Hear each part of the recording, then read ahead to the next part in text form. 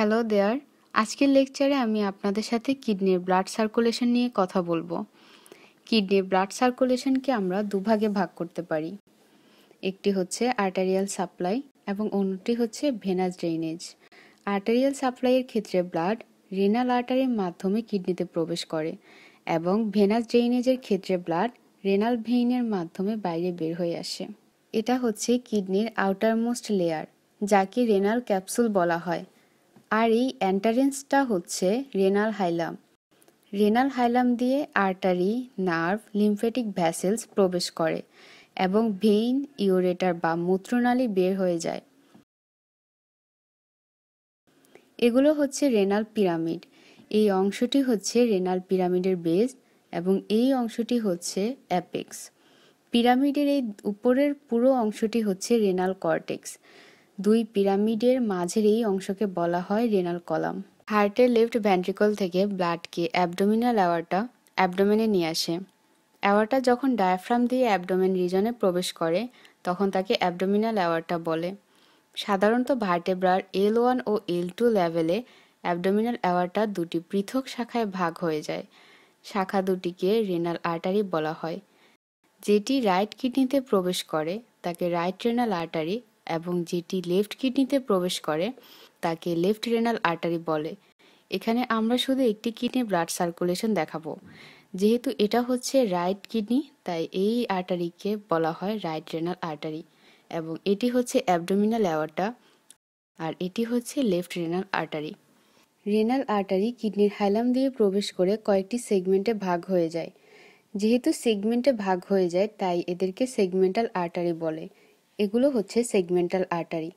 প্রতিটা segmental artery আবার দুটি করে ইন্টারলোবাল আর্টারিতে ভাগ হয়ে যায়। এগুলো হচ্ছে ইন্টারলোবাল আর্টারি। ব্লাড ভেসেলসগুলো যতবার বিভক্ত হতে থাকে তা পূর্ববর্তী ডায়ামিটার থেকে ছোট হতে থাকে। আপনারা লক্ষ্য করুন, অ্যাবডোমিনাল অ্যাওয়ার্টার ডায়ামিটার সবচেয়ে বড়, এর চেয়ে রাইট রেনাল আর্টারির ডায়ামিটার তুলনামূলকভাবে কিছুটা ছোট এবং এর চেয়ে ইন্টারলোবাল আর্টারির ডায়ামিটার আরও ছোট। কিডনির প্রতিটা লোব প্রধানত কর্টেক্স ও মেডুলা নিয়ে গঠিত হয়। যেহেতু এই আর্টারিগুলো দুটি লোবের মাঝে থাকে তাই এদের ইন্টারলোবাল আর্টারি বলে। এখন ইন্টারলোবাল আর্টারিগুলো রেনাল কলাম দিয়ে উপরে উঠে যাবে এবং প্রথমে আর্কুয়েট আর্টারি এবং পরে ইন্টারলোভিউলার আর্টারি উৎপন্ন করে। আর্কুয়েট আর্টারি পিরামিডের বেজ সংলগ্ন হয়ে বেঁকে যায়, যা দেখতে অনেকটা আর্চের মতো বা ধনুকের মতো বাঁকানো। আর্কুয়েট আর্টারি থেকে আগের চেয়েও আরও ছোট কিছু ডায়ামিটারের শাখা তৈরি হয়, যাকে ইন্টারলোভিউলার আর্টারি বলে। এগুলো ইন্টারলোভিউলার আর্টারি এবং এগুলো ইন্টারলোভার আর্টারি। এগুলোর ডায়ামিটার বড় এবং এগুলোর ডায়ামিটার ছোট। এখন ইন্টারলোভিউলার আর্টারি থেকে অসংখ্য ছোট ছোট শাখা বের হয়, যাকে অ্যাফারেন্ট আর্টারিওলস বলা হয়। আর এই অ্যাফারেন্ট আর্টারিওলস ব্লাডকে গ্লোমেরুলার ক্যাপসুলে নিয়ে যায়। এগুলো হচ্ছে গ্লোমেরুলার ক্যাপসুল বা গ্লোমেরুলাস। গ্লোমেরুলাস হচ্ছে ব্লাড ফিল্ট্রেশন সাইট। ব্লাড ফিল্ট্রেশনের পর ব্লাড সেলগুলো ইফারেন্ট আর্টারিওলসে প্রবেশ করে। এগুলো খালি চোখে দেখা যায় না কারণ এগুলো মাইক্রোস্কোপিক স্ট্রাকচার। বোঝার সুবিধার জন্য বড় করে পাশে এঁকে দেখাচ্ছি। এটা হচ্ছে অ্যাফারেন্ট আর্টারিওল এবং এটা হচ্ছে ইফারেন্ট আর্টারিওল।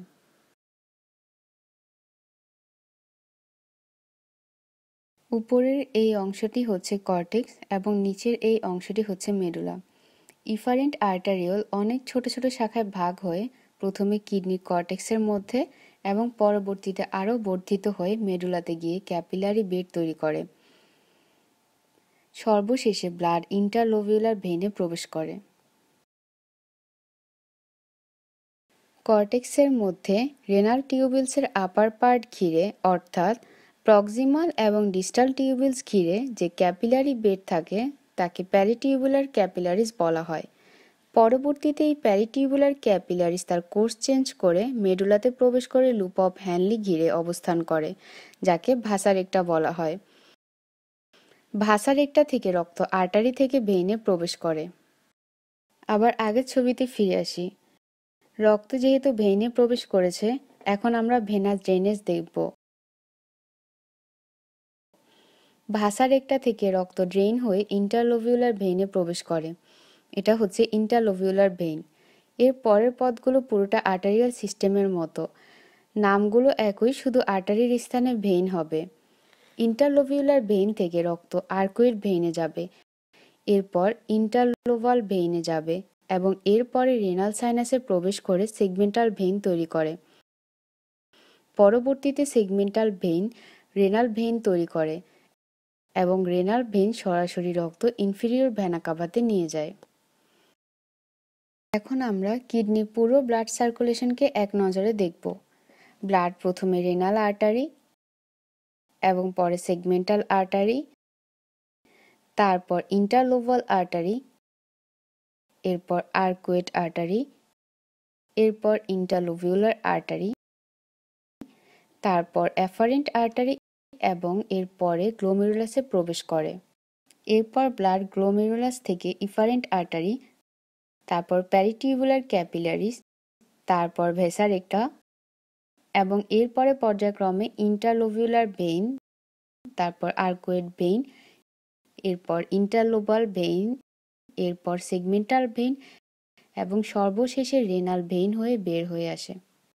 আজ এতটুকুই। খুব শীঘ্রই অ্যানাটমির অন্য কোনো টপিক নিয়ে আলোচনা করব।